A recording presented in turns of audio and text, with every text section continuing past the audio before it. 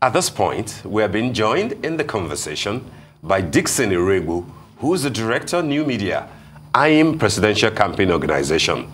Good morning, Dickson. Good morning, Steve. Good morning, Dickson. Good to have you join us.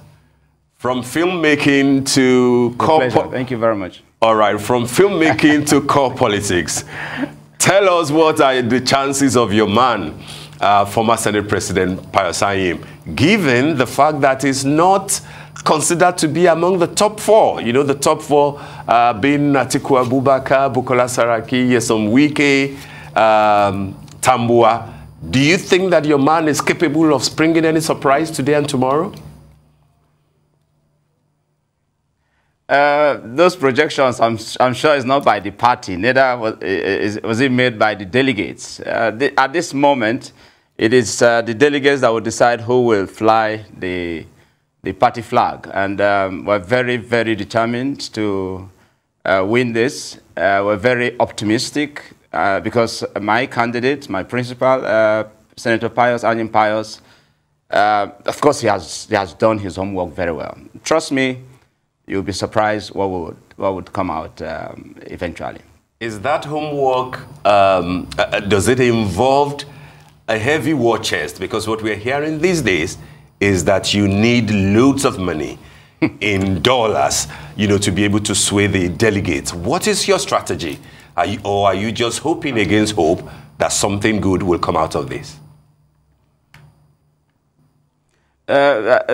Trust me, yes, money is important in politics, and my principal knows that much. He didn't join this race not prepared. He was very prepared. About war chest, I'm sure it's the media that is pushing that part of war chest. The party knows that, one, they want to win election.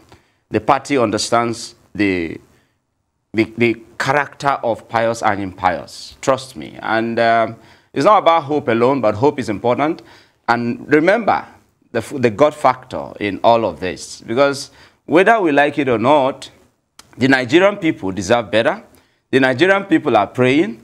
The Nigerian people are expectant that PDP will do justice, not just to the highest bidder, but also to the most loyal, to also the yearnings of the Nigerian people, which is that uphold your constitution. The issue of zoning is important. And yes, you think it may have been concluded. No, it's not over yet, because it is written in black and white in the constitution of the party that rotation of power should be upheld, and zoning is there in the constitution of the party. All of these factors must be considered while you are making your projection. So Anyim Pius stands a very he has a wonderful opportunity to clinch the ticket and indeed bring the right leadership that is desired by the Nigerian people.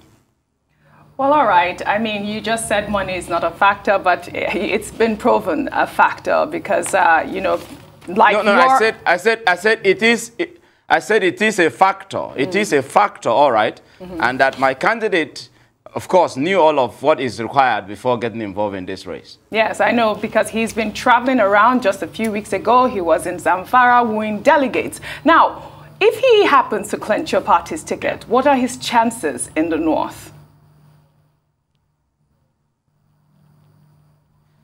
Pius Anyim is one of those Nigerians, if not about the few Nigerians who can find a home anywhere in Nigeria, including northern Nigeria.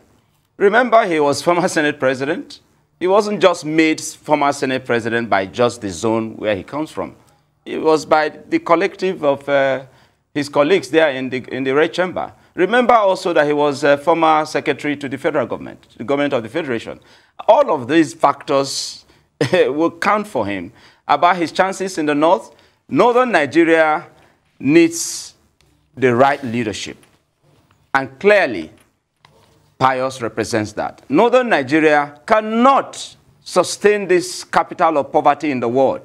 Northern Nigeria cannot continue in this direction of insurgency and all that we are experiencing in that part of Nigeria and other parts of Nigeria. So about his chances in the north and other parts of Nigeria, Pius Anyim Pius is your candidate to look out for.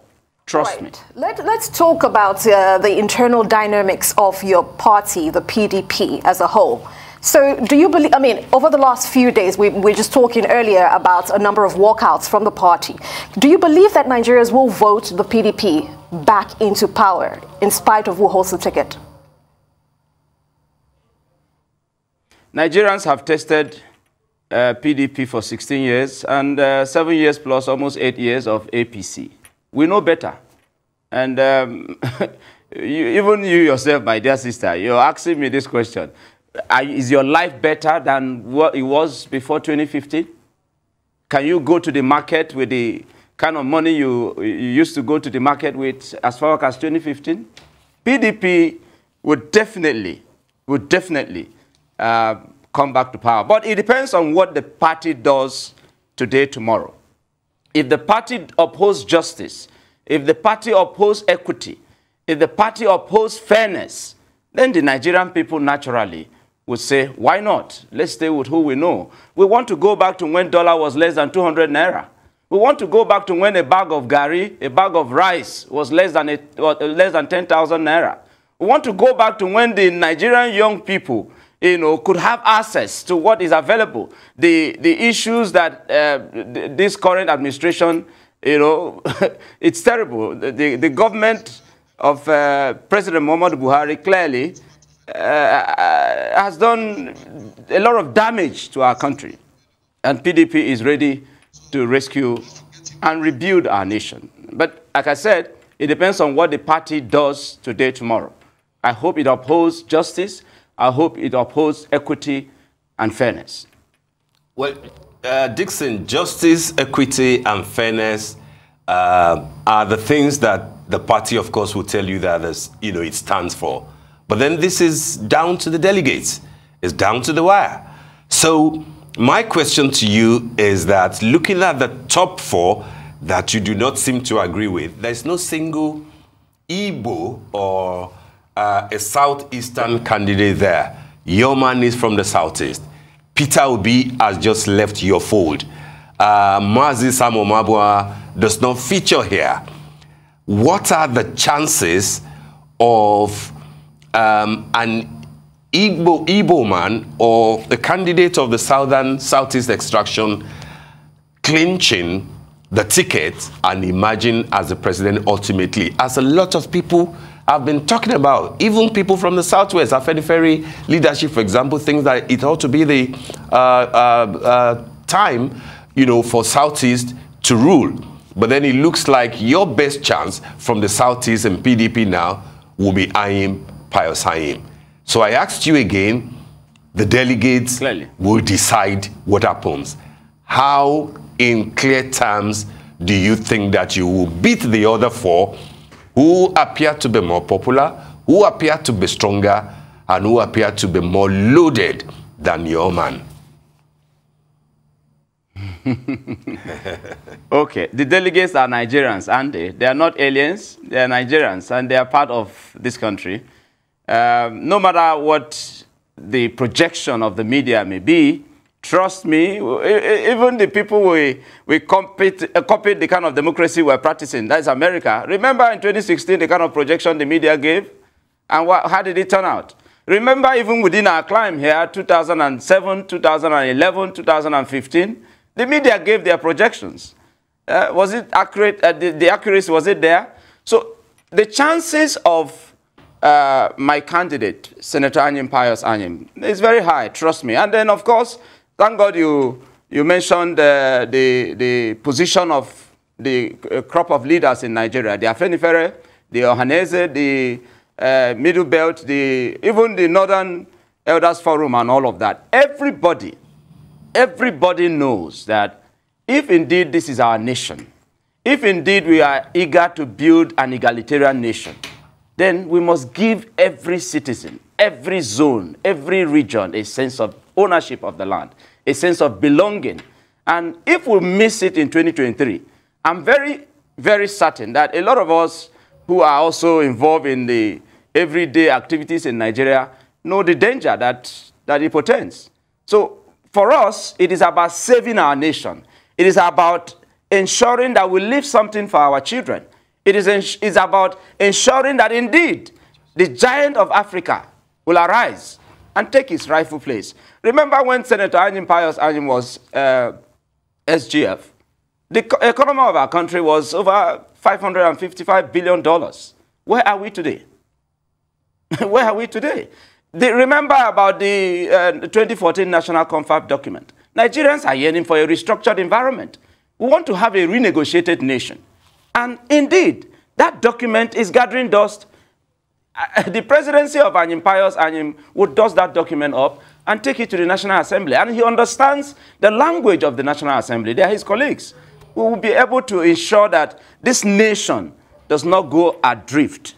Because this whole clamor for secession and agitation for one thing or the other is simply because of the injustice in our country. And trust me, these delegates are human beings. These delegates are Nigerians. Money may be given, but their conscience will be pricked by the happenings in our country. All right, Dickson, before we let you go, you are in charge of Pius Anyim's new media profile. How is your man doing on social media? Yes.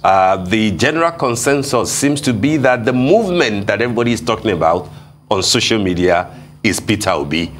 How are you competing? And as the man who is responsible to make him look good on social media, tell us, your own assessment.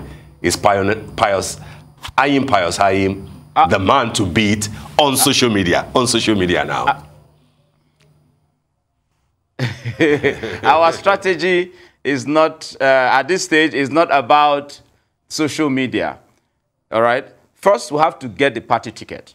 Once we get the party ticket, our presence in the social media is clear. PDP is the party. It's not about the individual right now. Yes, my brother, our brother, His Excellency Governor Peter Obi, yes, he's out there in the social media doing all of that.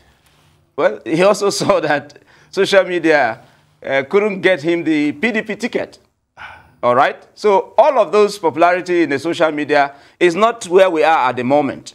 Where we are right now is to get the party ticket, and that's our focus. Once we get the party ticket, strategy will be put together, the party will get together and work very hard to ensure that we push our candidate, which I believe God, I'm very optimistic, will be Senator Pius Anyim. And the mission of the party is clear: rescue and rebuild Nigeria. And Anyim is pushing for a greater Nigeria. That is the vision, and that is what is trending. Those other angles of social media, by the time we reel out the program after this convention and we would have gotten the ticket, I'm very certain the Nigerian people will buy into it. All right. Thank you very much for joining us on The Morning Show.